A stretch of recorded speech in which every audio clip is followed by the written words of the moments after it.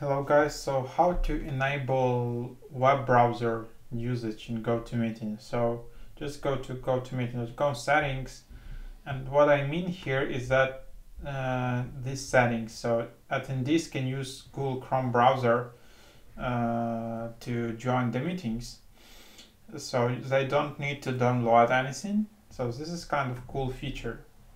So just enable that and click save in the very bottom. So this way people will be able to join GoToMeeting meetings just using Chrome browser. If you don't do that, they will need to download GoToMeeting application, install it, configure it, and then of course it can take time and a lot of people just won't do it. This setting is similar to Zoom or Cisco WebEx meeting, where you can just join the meeting using your web browser.